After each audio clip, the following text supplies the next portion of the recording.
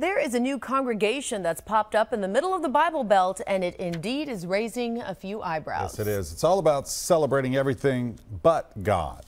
New at 10, News Channel 5's Todd Walker is here to tell us more about the Sunday Assembly.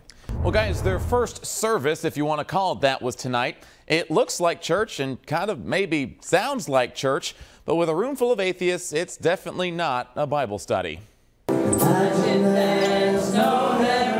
Somewhere between East Nashville and the buckle of the Bible Belt, there is something between a jam session. Hey there, guys, welcome to the first ever Sunday Assembly in Nashville! And church? We like to think of it as all the best bits of church, but with no religion and awesome pop songs.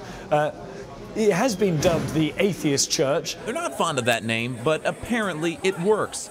Starting back in London less than a year ago, the Sunday Assembly has met and sang and praised life all around the world.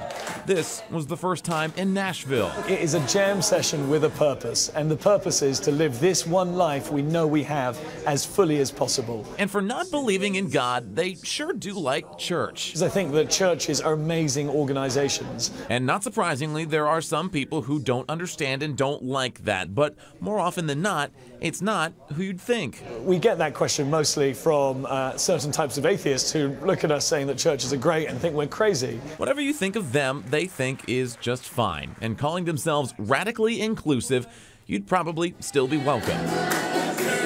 Somewhere between the songs and the celebrations of being alive, there is something between a jam session and who knows what. We've got no idea, but we're pretty sure the journey's going to be exciting.